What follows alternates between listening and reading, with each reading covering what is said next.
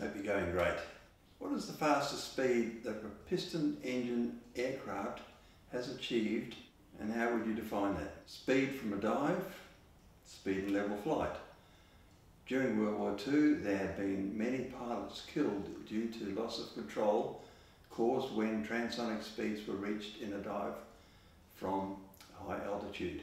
Early in 1944, Lieutenant General Jimmy Doolittle visited the Royal Aircraft Establishment at Farnborough to ask for tests of 3 United States Air Force escort fighters, the P-38H Lightning, P-47C Thunderbolt and the P-51B Mustang. The test revealed that the Lightning and the Thunderbolt didn't reach the tactical manoeuvre mark numbers of the Messerschmitt 109 and the Focke-Wulf 190.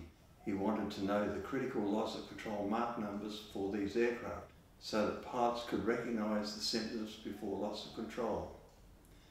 The test revealed that the Mustang would be the chosen preferred fighter in the European conflict. Both the ME-109 and the FW-190 reached tactical Mach 0.75 and the Merlin-powered Mustang achieved Mach 0.78 due to its laminar flow wing. The Spitfire Model 11 stripped down reached Mach 0.83 from 40,000 feet when gentle shaking of its tail preceded steepening of the dive without pilot input. At 0.86 Mach, the pilot had to pull 27 kilos of force on the control stick to recover, and closing the throttles made little difference as the speed was now dependent on gravity.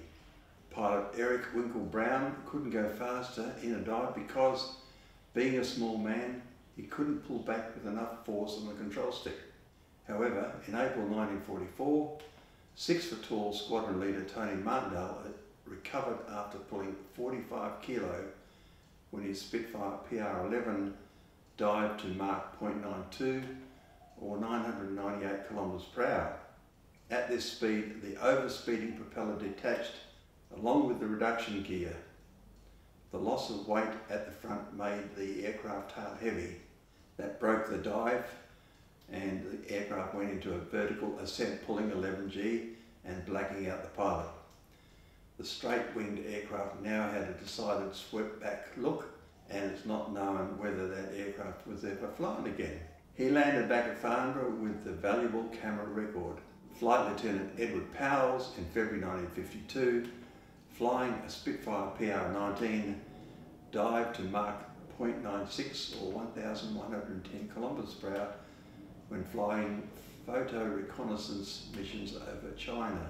These speed records are not recognised for the title of fastest propeller-driven aircraft driven by a piston engine as opposed to a turbine-driven propeller, as they were reached in dives. That title used to belong to a modified Grumman F-8F Bearcat, which flew in August 1989 in New Mexico. Then, in September 2017, Steve Hinton, flying a modified P-51 Mustang, reached 855 kilometers per hour. There have been flights that achieve higher speeds, and those have been discounted due to factors such as tailwinds. Weight classes have been introduced to define these records. The fastest German World War II aircraft was the Dornier Do-335 twin-engine Arrow, which claimed 763 kilometers per hour.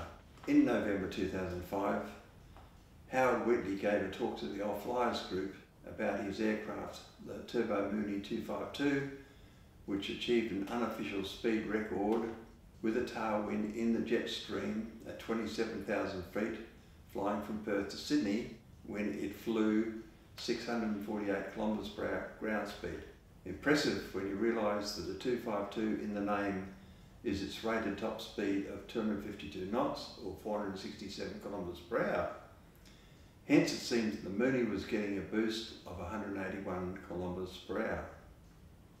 Thank you.